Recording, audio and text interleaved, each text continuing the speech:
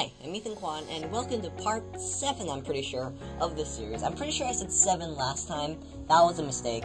That was episode 6. This is episode 7. Welcome to part 7 of how to make a scrolling platformer in Scratch. Now, I've forgotten to do this, but this is a good practice to do. Always save a backup of your project, so that's what I'm going to do now. Just call this episode 7, right? Because this is episode 7. So I'm just going to go ahead and save this to my computer so that I know, so I can back it up just in case I make a mistake or something that ruins it. It's just a good practice to do every once in a while, just in case something happens, right?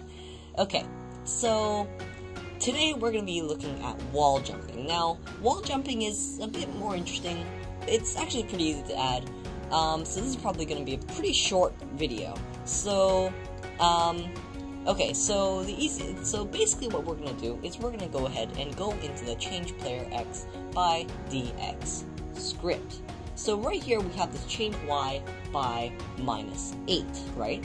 So why did we add this again? Well, that was because of the slope detection. So what we're going to do is for wall jumping, what we're going to do is basically we want to be able to jump on walls, and if we're holding down 2 keys, right, we're going to be able to jump up this wall.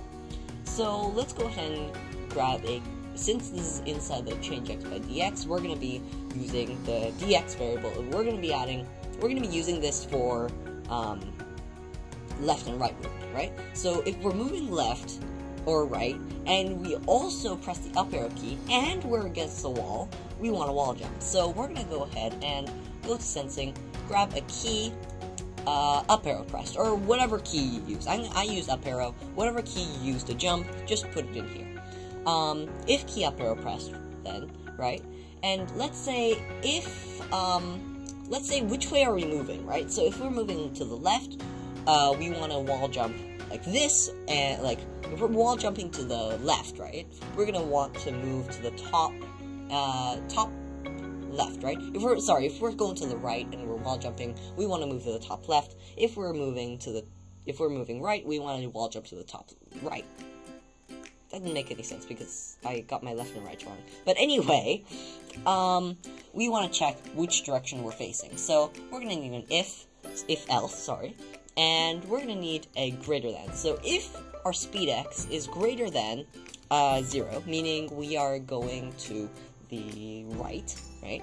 If we're going to the right, we want to set our dx, right? Set our dx, or speed x, to -16, or something like that. Let's, for now, -10, right? Set dx to -10. And, if we're wall jumping to the right, we're gonna set dx to +10, right? That makes sense, I think. Okay, and make sure to set in air to 0, right? So if we're wall jumping, we're gonna make sure that we're gonna make sure that our floating variable is 0. So floating equal to 0. I'm used to calling it in air. I might have made a few more mistakes like that in my previous videos. Anyway, so let's go ahead and set speed x to 0.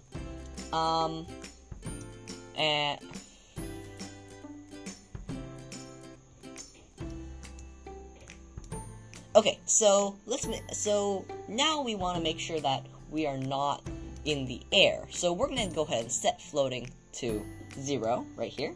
And if we're not wall jumping, we're just going to set dx to 0. That's pretty easy. That's pretty simple. We're going to stick this inside our change y underneath our change y by -8 right here. Okay, let's test that out. Yeah, okay, that actually was really easy, because now, actually, let's add a bigger wall. So inside level 1, let's go ahead and extend this wall up so we can wall jump on it. Yeah, okay, that was great. Oops, something happened. Yeah, so now we can, okay, I think I fixed it. Okay, so we just need to check to see how fast our player is going, right? And we don't want our player to fall so fast, right? So we want a terminal velocity, kind of like on Earth.